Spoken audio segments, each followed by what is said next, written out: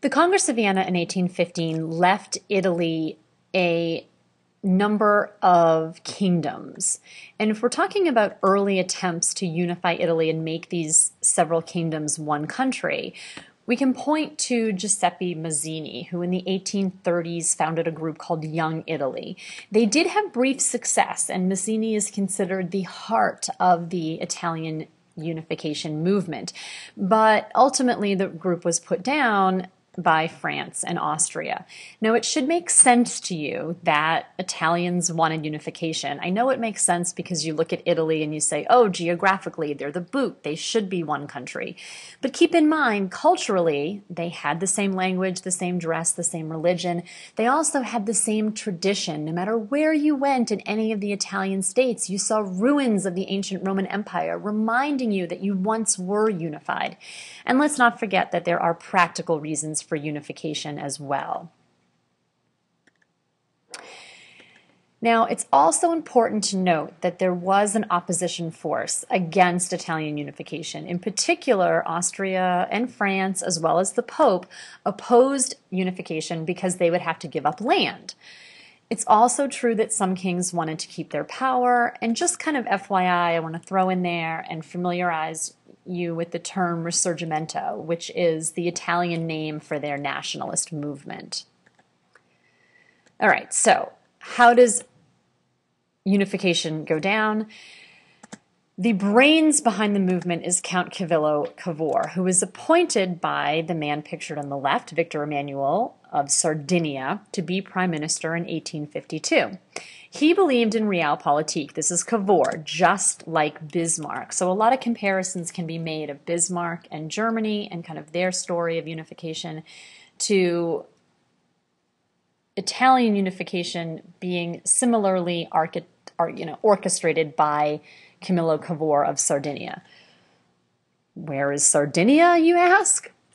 Well, the Kingdom of Sardinia included Piedmont, Nice, and Savoy, as well as the island of Sardinia.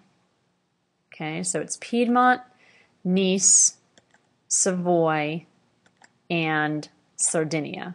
And it is important to recognize these. Now, Cavour's plan for Sardinia, to get all the other states to join with Sardinia and form Italy, was a threefold plan. Number one, Sardinia fights with Britain and France against Russia in the Crimean War.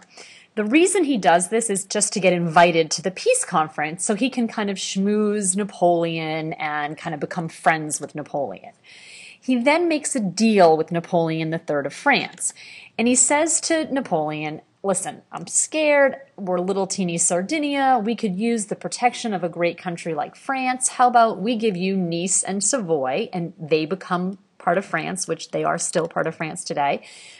And in exchange, if perhaps Austria ever goes to war with us, you'll help us. And then Cavour goes out and provokes a war with Austria. Okay, so they take some lands up north from Austria as a result of this 1859 war. Then in 1860, Cavour gives weapons and ships to Giuseppe Garibaldi, who's kind of the sword of the movement, and I'll show you his picture in a minute. And he sends him out to the boot, to Sicily and Naples and Rome and the other places.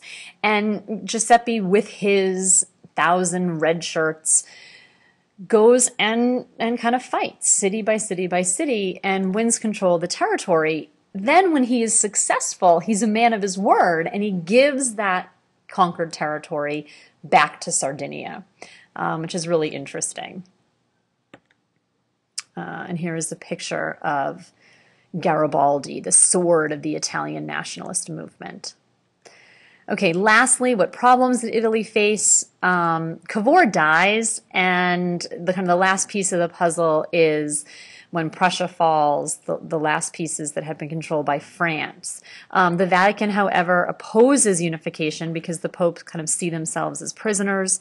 In the north, you have big, wealthier cities. In the south, you have more rural, more peasant cities, and so there's these differences that cause problems. And there are anarchists running around turning to violence and sabotage.